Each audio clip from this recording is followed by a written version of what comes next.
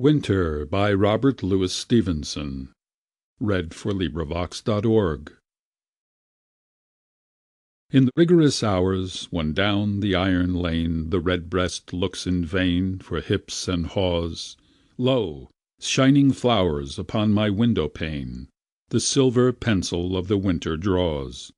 When all the snowy hill and the bare woods are still, When snipes are silent in the frozen bogs, And all the garden garth is whelmed in mire, Lo, by the hearth, the laughter of the logs, More fair than roses, lo, the flowers of fire.